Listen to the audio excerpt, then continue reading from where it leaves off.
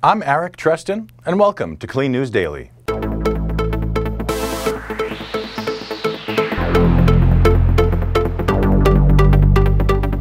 Michigan drug manufacturer Perrigo has released a new nasal decongestant to the market that's aimed at reducing meth production.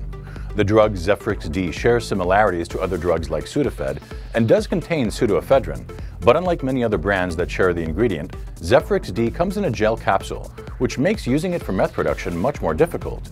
According to Michigan officials, the number of meth labs throughout the state has been increasing significantly over the prior years, with most laboratories using the pseudoephedrine ingredient.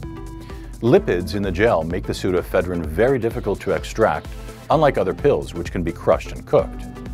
Officials hope that other manufacturers begin to adopt this new technology to help decrease the growing meth crisis in Michigan and throughout the U.S.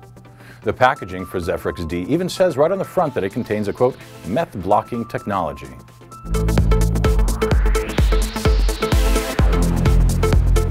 Klean News Daily brings you the latest news surrounding substance abuse and treatment, changes in coverage by insurance companies, to new laws helping fight the ongoing drug epidemic, to stories highlighting the struggles with substance abuse. Klean News Daily is your source for the top headlines. Check back daily on our site for updates and remember to subscribe to our newsletter for the latest news.